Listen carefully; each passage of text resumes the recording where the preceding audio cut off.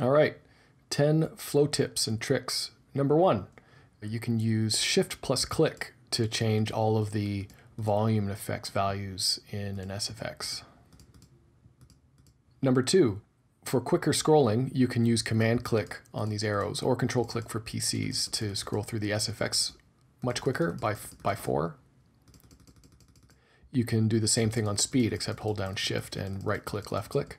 This also works for music patterns by holding the command and click. Number 3, using command-click, you can drag in pitch mode to snap all of the notes to a C minor pentatonic scale.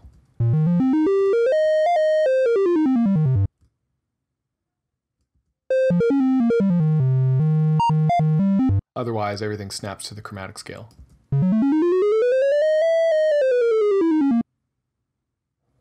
Number 4, you can transpose a group of notes by selecting them, holding shift, and press 2 to transpose them by step.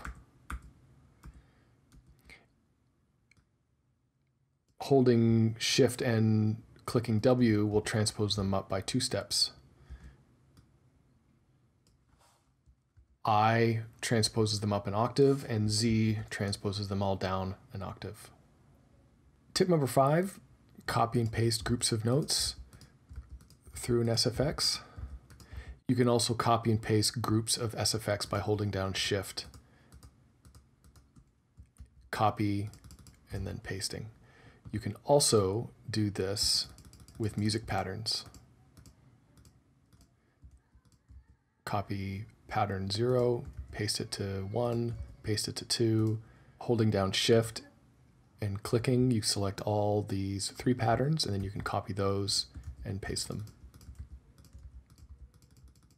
Number 6, you can also copy and paste the columns. So if you have a sequence of instruments, you can copy and paste it in the other columns. This also applies to the volume column and the instrument column, or all 3 at the same time. Number 7, use the command or control plus the arrow keys to navigate quicker. Up and down will move you 4 rows up and down. Right and left will move you through the columns. This also works in pattern view. When you move right and left, it takes you through the different SFX in the different columns. This can be combined with shift to select large groups of notes.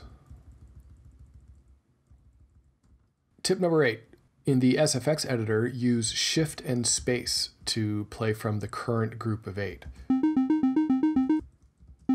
This is great for testing ideas that come later in an SFX.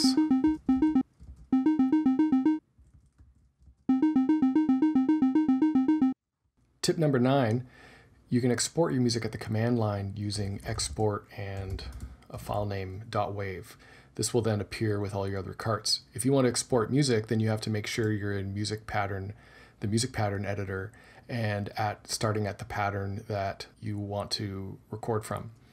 If your music is a loop, then it'll loop for about 4.5 minutes.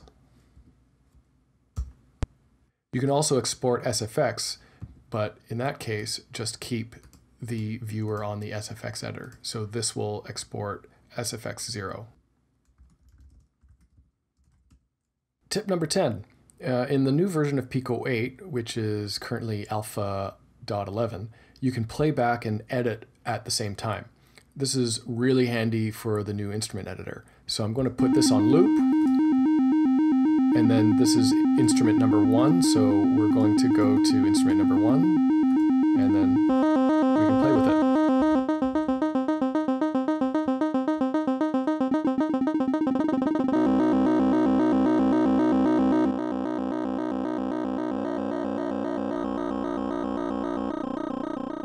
Bonus tip, this is especially helpful when you're working with many SFX. You'll see I've got 05, 02 here, and then 47, 45. So in the music pattern editor, if you click in this area, when you go back to the SFX editor, you'll be transported to that SFX. So if I click in this area and I go back to the SFX editor, I'll be transported to number 5. And here's 45 again. I hope these have been helpful. Thanks for watching. GruberMusic.com.